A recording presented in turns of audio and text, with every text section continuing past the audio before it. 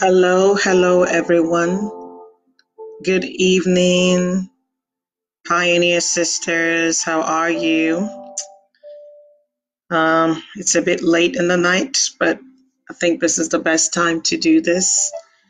I'm just coming on live to share my resurrection story.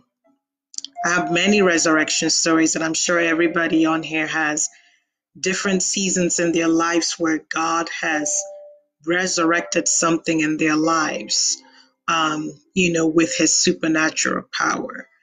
And so this is the week of resurrection. Today is Good Friday. This is the day that Jesus paid a mighty price, laid down his life, and paid the price for us so that we wouldn't have to do it. And so I feel like this is the perfect night to come on live and share this particular resurrection story, because I also see in this season that we're in right now, in this season of quarantine, I see the Lord calling a lot of people to the place where he called me when I encountered the story that I'm about to tell right now. And so that will be my journey tonight, is to take you through this journey that I passed through, and also to encourage someone who might be receiving an invitation from the Lord to come into this place with him. So, Father, we thank you for tonight. We thank you, Lord, for the price that you paid, that we will be free, the price that we paid, that we will have a testimony to share with others. And Lord, I ask tonight that something I say brings your resurrection power in the life of someone who listens to me, in Jesus' name. Amen. So I want to talk about my journey of surrender. And so a lot of you who have followed me since I started Praying Pioneers, or actually when I started Wounds to Weapons, which is really a segment of Praying Pioneers, people who have followed me from that moment have heard my full testimony. And if you're watching me and you joined this group, after I had shared that testimony, if you scroll through the videos, the very first video is my full testimony of how I went through a very devastating divorce, how that situation brought me back into the presence of God. So basically, I was backslidden. I gave my life to Jesus at a very young age, but then I got backslidden. I backslid. And as of the time that I got married, I was just backslidden, right? Both I and my ex-husband, none of us were saved. And in the midst of the chaos in the marriage, I went back to the Lord and rededicated my life and started a journey of walking through the Lord with the Lord. So now and if you want to listen to what happened, the full details, just watch the testimony. But I just want to talk about the journey of surrender that took place from the moment I gave back my life back to the Lord until this very day. Okay. So everybody has a story. Everybody has a story. Everybody did not just overnight regain their joy, right? The kingdom of God is righteousness, peace, and joy in the Holy Ghost. And sometimes there are situations that will rob you of your joy. And it will take a process to come back to the place of, walking in the joy of the Lord. So when I did give my life to Christ, I was full of joy. I mean, as far as I was concerned, I had made the best decision of my life. And I still know till this day that I made the best decision of my life. And while I was in that new baby Christian phase, I mean, some of you know what I'm talking about. When you first get saved, it's like God begins to do miraculous things for you. He begins to fill you with his joy. He begins to give you like testimonies. You just say a little prayer here and boom, you get results. He gives you breakthroughs. You go to church. All the worship songs, everyone is hitting you, pa pa pa. All the messages are hitting your spirit, until you get to the phase where he begins to trust you to endure persecution. And I feel like there are people who are in that place. That's probably why I am sharing this tonight, is that there are people who are now in that phase where you're in the midst of your persecution, you're in the midst of your trying season, and you remember in the days when you were that new Christian, the fire that you had, the vigor that you had, the joy that you had, how easy it was to get results. And you're asking yourself, what happened? But I want to say tonight that nothing happened other than that God is trusting you to mature into a season of having the ability to press in for what he wants to do, rather than it coming very easily like it used to. See, because when you're a baby, he has to make it easy for you. He has to encourage you. He has to give you testimonies. He has to give you those moments that cause you to light up. But there comes a time when you have to mature. Just like a new baby, you give them their milk, you give them their bottle, they're sucking, and they're very happy. It's easy. When they cry, they get, if they're breastfeeding or drinking formula, whichever that is, it's very easy. And if something happens between the months of 4 months to 6 months, all of a sudden, mommy begins to introduce like the solid foods that might require a little bit of effort to kind of chew and get down, right? So, and sometimes it's hard for us, because if God is trusting us and we're like wondering if something has gone wrong. And that is where I found myself in that season. And what had happened to me is that immediately after I rededicated my life to Christ, to cut the long story short, my marriage at the time went a 360 degrees turn. What I mean by that was the night that I ran to church, because my friend had been inviting me to church and I didn't want to go. But the night that I finally ran to church and I said, I don't know, but God, I need you in my life. As of that time, my ex-husband was already talking about filing a divorce. His whole family were bent on the marriage ending. There were so many other things that were going on. But from the day that I rededicated my life, within the next 90 days, not only was our marriage like healed, but we were now actually having a marriage blessing, because we never really, went to have a proper wedding. We got married in a court system. We didn't have a proper wedding. We had gone through counseling, and all of a sudden, we're now talking about a marriage blessing. We literally had a marriage blessing in the church and had a reception in our house. We did 90 days. And it's like people, the very people that I was calling and crying and telling them about what was going on in the marriage, they could not believe the switch and the turnaround. And so for me, that was my first test of miracle. That was my first exposure of God turning things around, like the Bible says. I can see everything turning around. You know that song. I saw everything turn around. So I knew God as a God that rescues. I knew God as a God that turns things around. I knew God as a God that can restore, right? Now check this out. About maybe another 6 months into the marriage, everything started again. So guess what I did? I began to call on the God who gave me a 360-degree turn.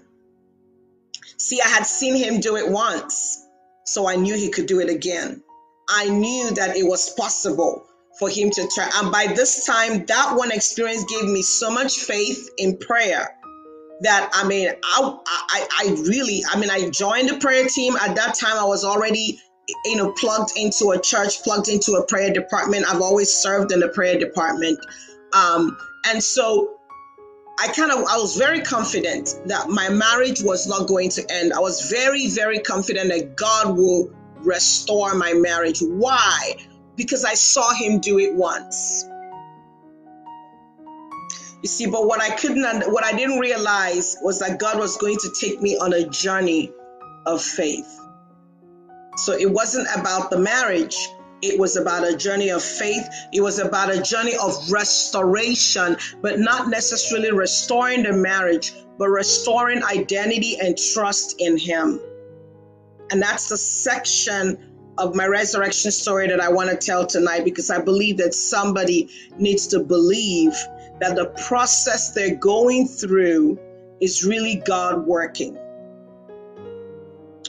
And so I was devastated when the marriage ended. 3 things happened. 1, I questioned God. 2, I got angry at him. There are 2 different things. Questioning God is like, what are you doing? Being angry is like, for me, my language was, if you knew you were going to take it away anyway, why did you give me that first 360-degree turn? Why did you do that? Why didn't you just let it crumble at that time? And then I could have walked away, and then I could have just said, I found God, my marriage ended, I'm moving on. Why did you have to give me a taste, or give me that glimpse of hope, or make me to know that you're able to really turn things around? Why did you then let it die? And I stayed in that place of anger for a while, because it didn't make any sense to me. I prayed for my marriage. I prayed for my marriage more than I've ever prayed for anything in my life. I prayed for restoration. I prayed for salvation for my ex-husband. I prayed and I prayed and I prayed, but it crumbled. And today I know that restoring and rebuilding is my assignment. I understand my process now, but back then I didn't. And so after my season of, I want to call it anger, and I finally got to the place where I was ready to talk to the Lord and say, Father, I missed it. I can't be angry. You're the only person I have, so there's absolutely no way that I can stay angry at you, right? And when I came back to that place, the Lord said, okay, now you're ready, daughter. Let me tell you what's really going on here. And I'm paraphrasing, I'm shortening it, but it took a long time. And the whole time I was angry, I need to say this, I feel like somebody needs to hear this. The whole time I was angry, I was still worshiping.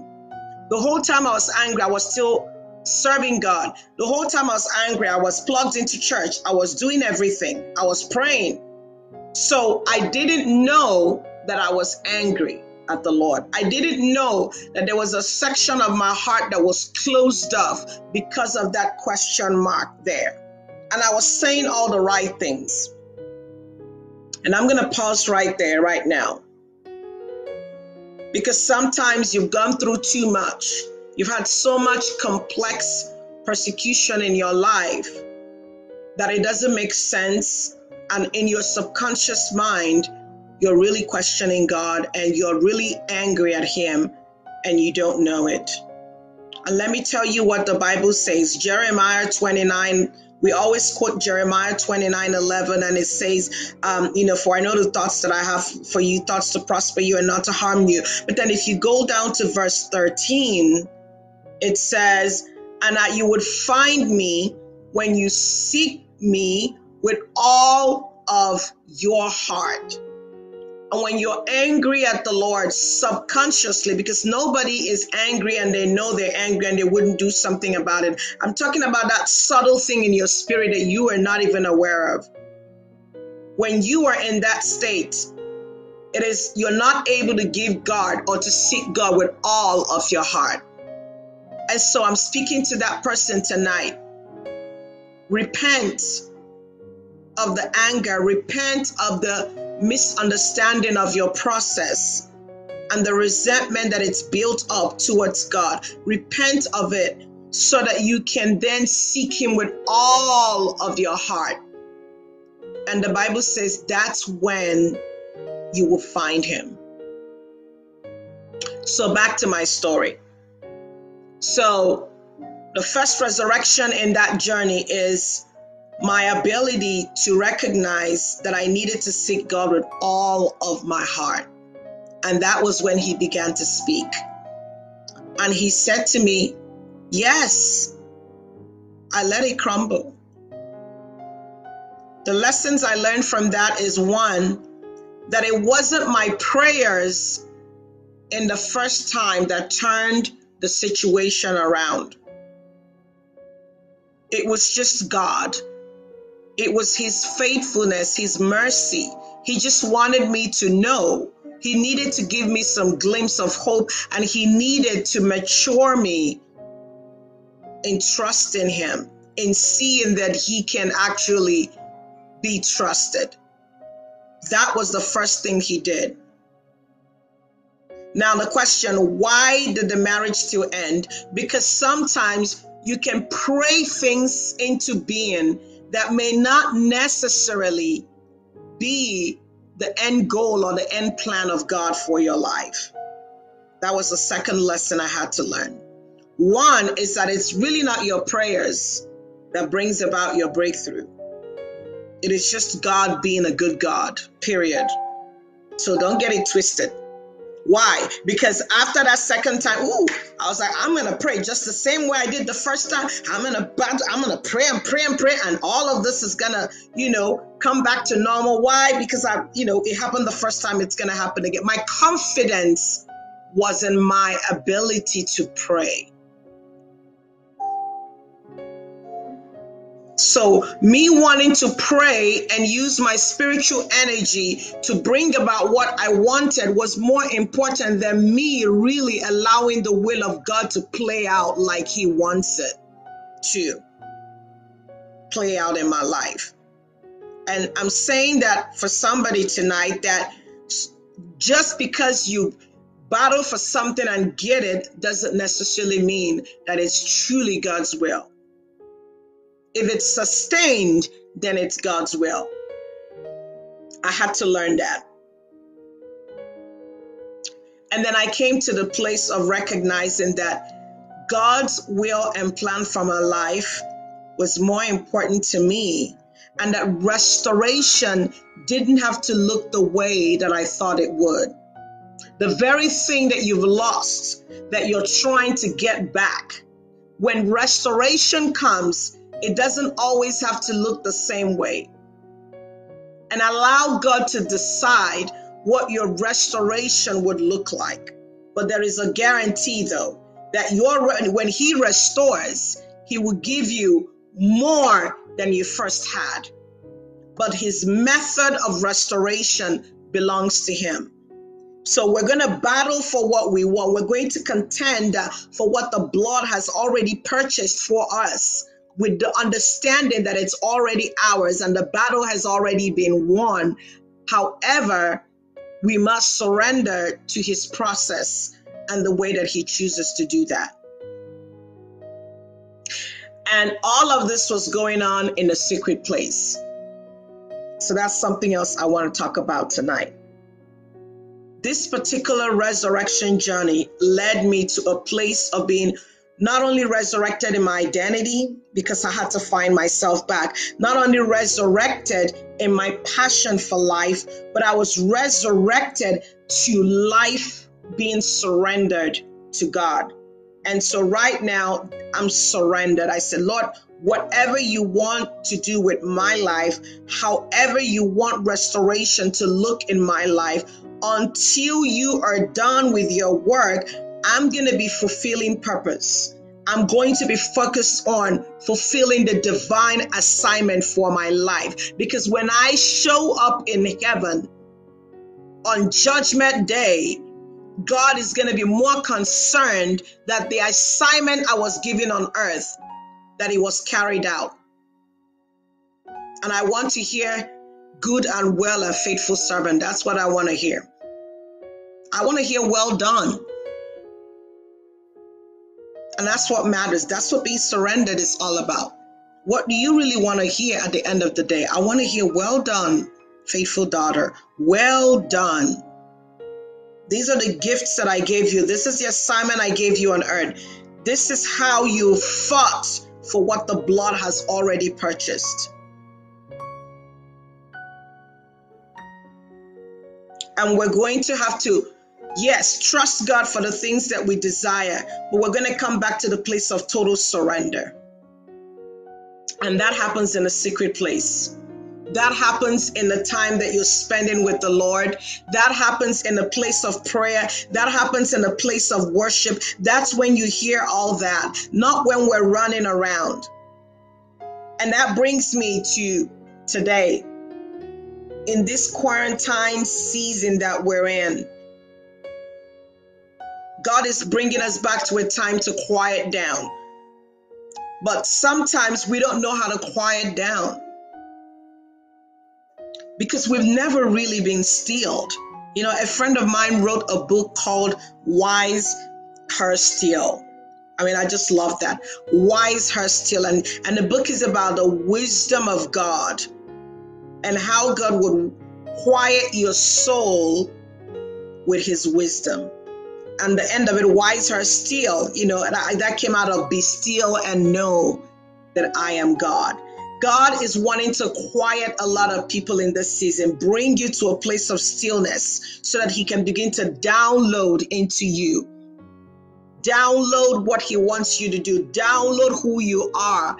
Download his plans and his purpose for your life. Download to you what you're supposed to do after this quarantine season. You know, there's a lot of running around right now and a lot of, you know, chaos, and everybody is responding to what's going on, and we should respond to what's going on. But I feel like the after effects of what's going on is actually greater than what is going on right now. And God is preparing people that he's going to place in the kingdom to respond to the after effect. But you're going to have to be prepared in the place, in the secret place. Why? Because you really don't want to run on empty. So if we're running around right now, we're going to end up not being able to run full when it's really time to run because you're running on empty. So if you feel the Lord pulling you to himself right now, pulling you to a season of quietness, pulling you to a place of being in a secret place, let it be. Let it be. It's a time to be quiet. It's a time to allow his love to quiet you. One of the scriptures that the Lord used to bring healing to me was Zephaniah 3, and it's where he says, I think it was 3:17, and it's in my first testimony, that one testimony video that I'm talking about. And the scripture says that God will sing over you and quiet you with his love. For some of us, we need more healing. We need deeper healing. There are deeper levels that he wants to touch so that when you emerge, your stream is pure. And he's calling you to a place where he could quiet you with his love, where he could reveal to you that you are his beloved. He wants to fill you up so that you don't run on empty afterwards. So let it be. Let him have his way. Let him have his way. You know, don't fight the process. Let other people run around. You know, don't let what other people are doing dictate your times and your seasons. Oh, do not allow what other people are doing to dictate your own time and your own season in life. God has your times and your seasons. Declare that your times and your seasons are synchronized with the timing of God for your life. He could be having you lay down right now and let it be. Be yielded to what he wants from you. Why? Because he wants to give you revelations. Depending on where you are, it could be revelation of who he is. It could be revelation of his love for you. It could be revelation of what he wants you to do. Whatever the case may be, let God download to you. I want to read a scripture to you. Remember Peter, when Jesus said to Peter, "Blessed are you, Simon, son of Jonah, for this was not revealed to you by flesh and blood, but by my Father in heaven." What was the story? What was going on before this? Before this, Jesus had asked them, the disciples, and he asked his disciples, "Who do people say the Son of Man is?" And they replied, some say John the Baptist, others say Elijah, others say Jeremiah, or one of the prophets. But Jesus said to them, "But what do you say that I am? Who do you say that I am?" What God was asking them is, what is your own personal revelation of who I am? What is your story? And what is the revelation of Christ that you got out of your own personal story and journey? And Peter said to him, "You're the Messiah, the Son of the living God." And then Jesus replied to him, "Blessed are you, for flesh and blood did not reveal that to you." When you come out of your season with the Lord and you open your mouth and testify your own personal revelation of God, people will know that flesh and blood did not reveal that to you. And then God said to him, "On this rock," which means on that revelation that you have, "I will build my church." Remember that he is the church. You are the church. We are the church. And the gates of hate will not prevail against it. The gates of hell cannot prevail against your personal revelation of who God is. But that comes to spending time with him. If we look at it in today's terms, Jesus was really asking them, besides all the big preachers that you listen to, what do you really know of me that is born out of your own one-on-one with me? And the disciples were like, "Oh, some say you're John the Baptist, some say you're Elijah." What that looks like today is saying, "Who is God to you?" And you're like, Daddy T.D. Jakes said, and Papa Bill Johnson said, and who are all the other big preachers that everybody listens to? Oh, and Papa Hagen, when he was preaching, he said this. Joel Osteen's book that I read back then, and that happened, and God said, "That's all good. Those are my sons. I sent them.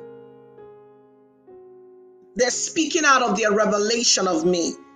Everything that they walk in was built based upon their revelation of me.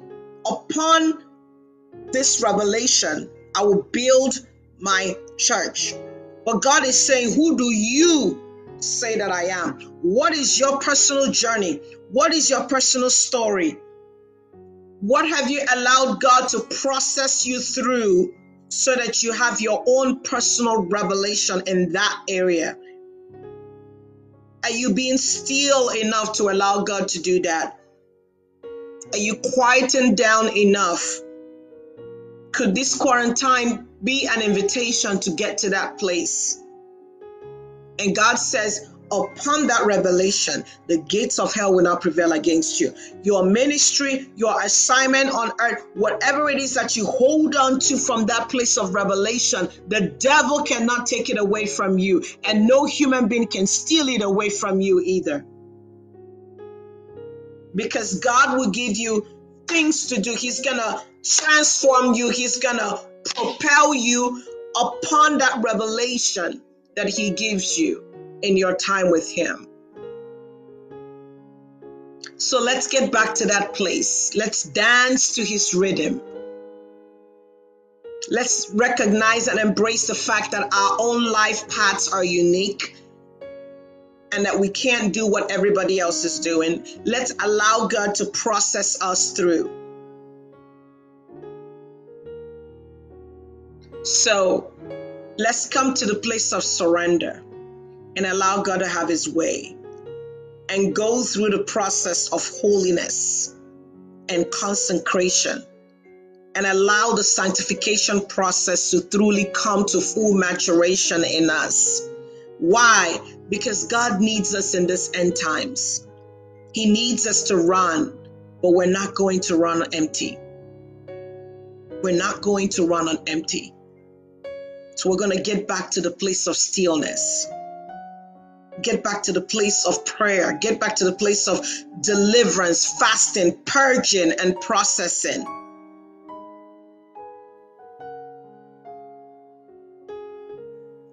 And that is my message tonight. Why? Because tonight, Good Friday, Jesus paid a price. He paid it all. He paid it all.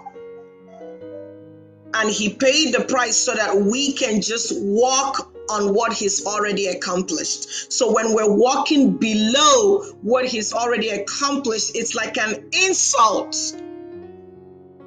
to the precious blood. And we ought to fight for everything that he's already purchased for us.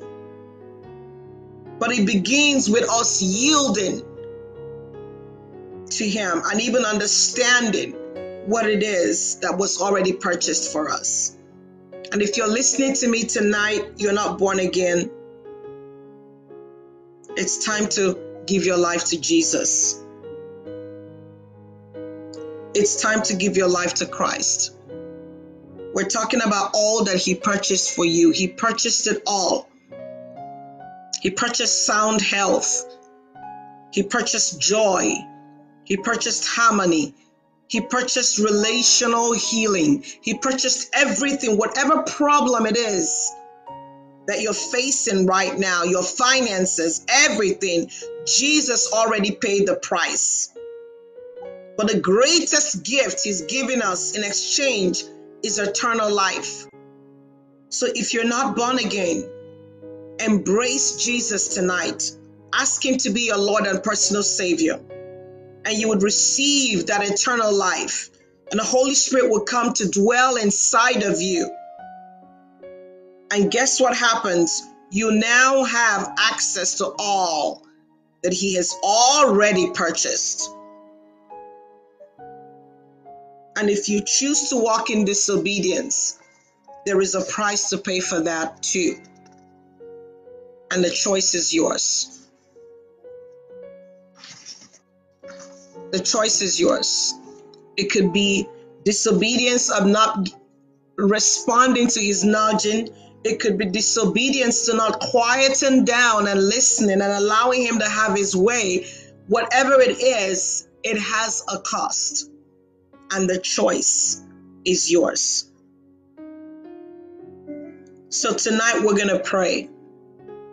We're praying for God to give us the grace to see spiritually all that he has purchased for us and to give us the grace to go after it. And of course, we're going to pray for physical healing, pray for our bodies. Because of the season that we're in right now, we will constantly pray over our health and our bodies. But before I begin to pray, I just want to read a scripture to you, Romans 8:11.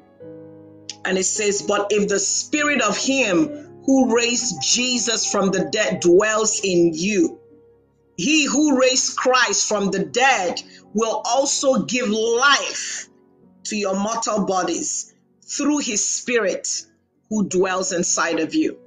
The power that raised Jesus from the dead, the same power that raised him from the dead is the same power that will raise up your body. And if that power dwells in you, what kind of sickness, what kind of virus can survive your body?